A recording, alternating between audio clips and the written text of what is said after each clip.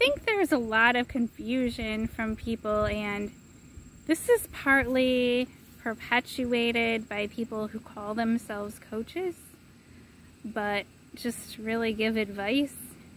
And not that there's anything wrong with giving advice, but some people get this idea that that's what a coach is supposed to do.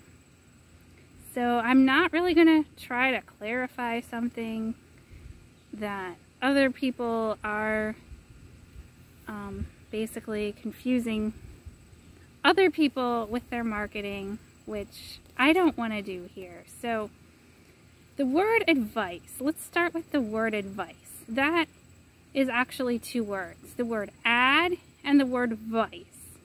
And an ad is something that is out there, and the whole purpose of an ad is to convince you to buy something, like buy this because it's in the ad and I put it in your face, and so I want you to buy it. And that's basically what an ad is.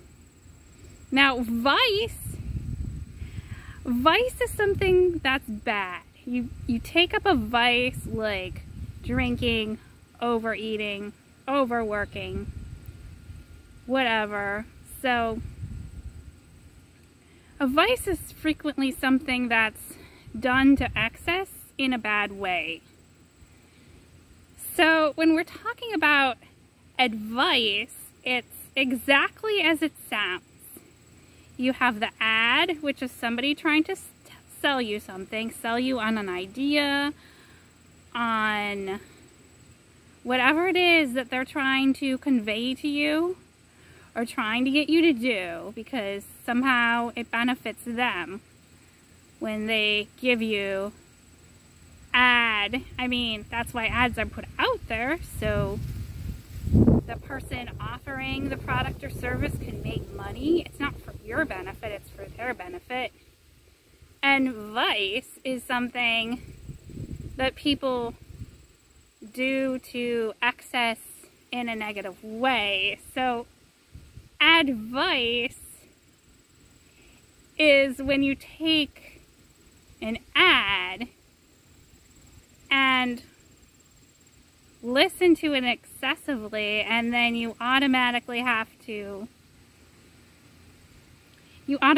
feel you have to buy it, because that's what advice is.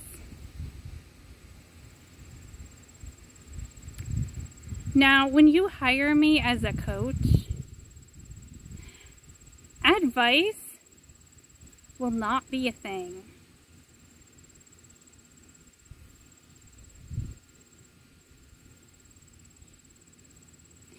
Because I realize that there are a lot of people for whom ads are a vice.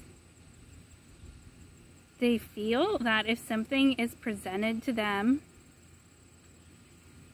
as something they should buy, then they need to do it excessively to the point where it's having a negative effect on their life.